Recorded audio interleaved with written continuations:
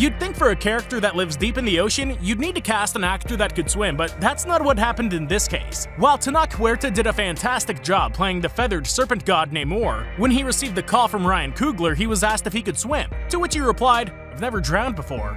It wasn't until after he was cast that he finally admitted that he couldn't, and so he had to take basic lessons in the kids' classes with floaties. Follow me for more.